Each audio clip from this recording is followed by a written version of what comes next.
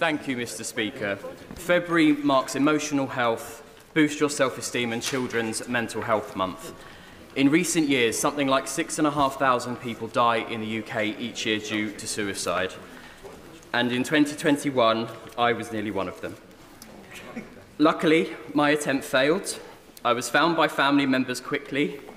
I received amazing care at St Helier and Springfield hospitals, didn't do any permanent damage, and was well looked after by the NHS in the months that followed.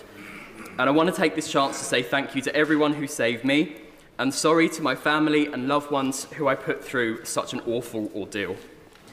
In that moment, I felt alone and scared and like there was no way out, and that the world would be better off without me in it. But I don't recognise that man anymore. I know that nothing is ever really worth that. Help really is out there, and I'm pretty awesome.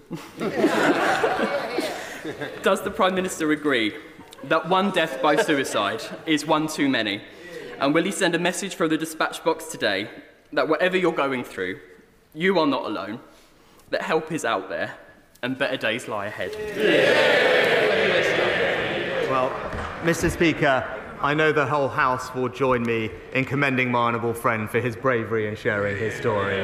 And I can absolutely assure him that we take this issue incredibly seriously. The new suicide prevention strategy ensures that we will have the actions in place to reduce suicide over the next years, because we absolutely recognise the impact that it has on people, their families, and we should do everything we can to prevent that from happening.